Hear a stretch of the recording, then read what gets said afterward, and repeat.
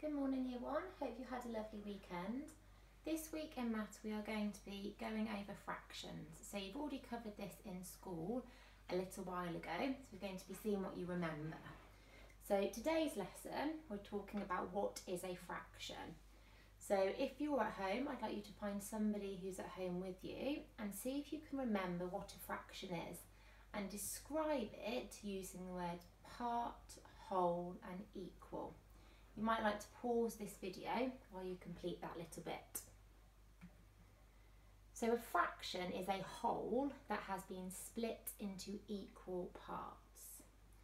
Your challenge today is to explore some fractions. I'd like you to take some different shaped pieces of paper or material. So you could go around your house, you could draw around some circular plates. If you've got any boxes that are rectangles, you could draw around those. Or if not, you could ask someone at home to Google image some shapes and you could print and cut those out.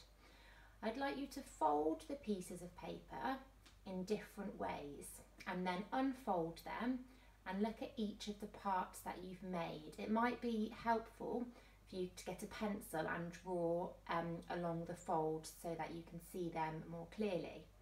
Decide if the parts are equal or if they are not equal. And then you'll find a table that looks like this on the website. So if you fold the circle, you can see I folded it and there are 4 parts and all those parts are equal, they are the same size. So I would put that on the table underneath the equal parts.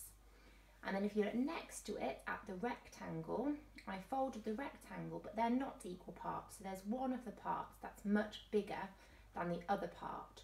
So I'd stick that on the not equal parts. So that is your challenge for today. For the rest of the week, on Tuesday, you are going to be finding 1/2 of different shapes. On Wednesday, you are going to be finding 1/2 of an amount. And then on Thursday, we're moving into quarters and you're going to be finding 1/4 of a shape. And on Friday, 1/4 of an amount. Hope you have a lovely week and enjoy maths.